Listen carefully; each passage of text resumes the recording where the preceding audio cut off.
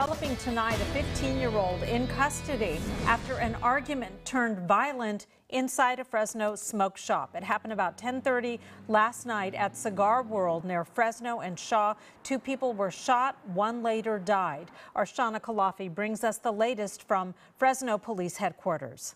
Fresno police responded to a shooting at Cigar World on Fresno Street near Shaw Saturday night. They found 2 men had been shot inside, a 23-year-old customer and a 29-year-old store clerk. Officers also detained several people leaving the location.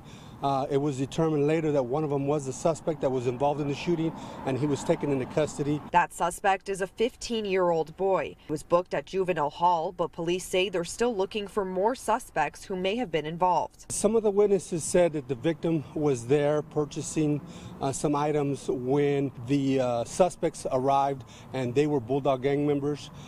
There was a disturbance that ensued between the 2 parties, and one guy went back to the car, grabbed a handgun and started shooting at both victims. Both victims were taken to CRMC. The customer who was shot died at the hospital Sunday morning, and the clerk is in stable condition. Karamjeet Singh works the overnight shift at the liquor store across the street from Cigar World. Last night I was working here inside, so I heard from the any customer something happened like that. Then I go outside and I see the couple cars of the cops and the chopper on the top. He says violence in the area is not surprising, and this is just another reminder for employees to be extra careful at night.